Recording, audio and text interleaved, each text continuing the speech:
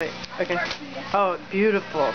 Okay, so we're here in Far Rockaway yes. with Sophia. So we're last night in the back. We're in the back of the community center. We are. And I'm not gonna shine it around because the focus sucks on this thing. But you look great. But so last night we were here and it was already dark and we were kind of starting to pack up, getting ready to leave, some of us, and two National Guard military trucks pulled over right in front. Like with people in full military uniform, helmets and camo and all sorts of shit that has nothing to do out here. And we got kind of anxious and kind of confused, like we didn't know if they were trying to shut us down, if they were trying to mess with what we were doing.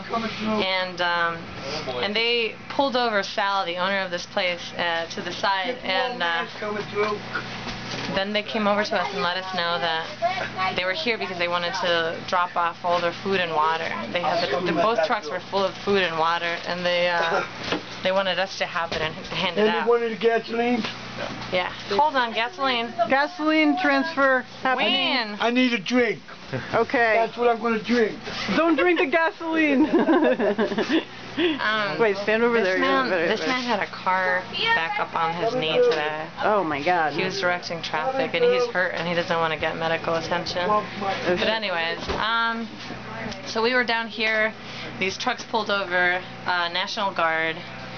And it turned out they wanted to leave all their supplies with us and have us hand them out because they don't really have drop-off spots. They're not really doing this work, you know, and they wanted us to, they recognize that we are doing it, that we've, you know, that this is working and that people are coming here and that we're distributing throughout the Rockaways. And so they left us all their supplies.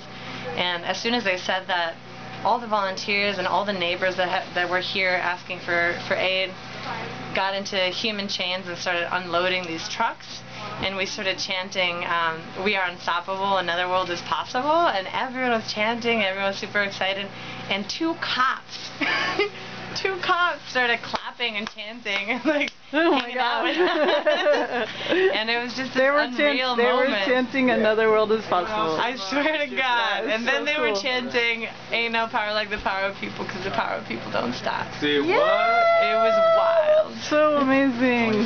So this is Sophia from, what are you guys calling this place?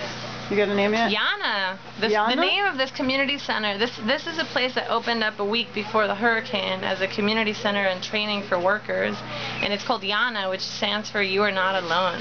Yes. So we think it's a more than fitting name. We don't need to rename it for any reason. That's beautiful. Yeah. Thank you so much for all your work.